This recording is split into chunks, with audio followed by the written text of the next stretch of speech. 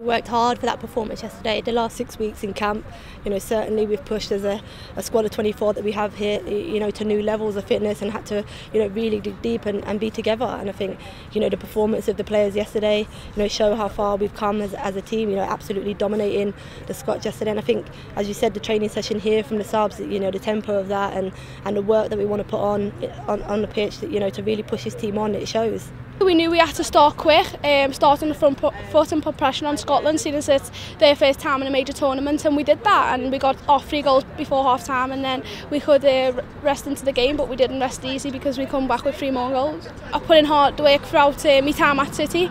From when I first moved there, I said I wanted to get into the England squad, and I've done that, and now I'm here in the major championship for the first time and finally got on the pitch for my debut, which I'm very thankful for. And I mean, at first it was just a surreal moment with so many England fans cheering for you, clapping you, and for me it was just a massive relief to finally get on the pitch, settle the nerves, and now I'm ready, fighting fit, ready for the rest of the tournament. Hopefully some goals and some more minutes. I think in camp we've got a tremendous belief about where we can get to and the work we've put in, and I think so long as we keep that together within camp, the outside world will start believing with us. And I think yesterday we certainly turned a few heads and people are starting to believe with us, and I think all experience enough. I think the World Cup certainly was a massive learning curve. The Euros, the last Euros in 2013 was an even bigger learning curve, and I think from 4 years ago to now, I think physically, mentally, we've come on so far, and I think we're excited about what we did yesterday and what we delivered, but we're never going to get carried away in thinking that it's going to be easy. Spain, as they won 2-0 in their group game, I'm sure they'll be coming out fighting, wanting to top the group, and so do we. So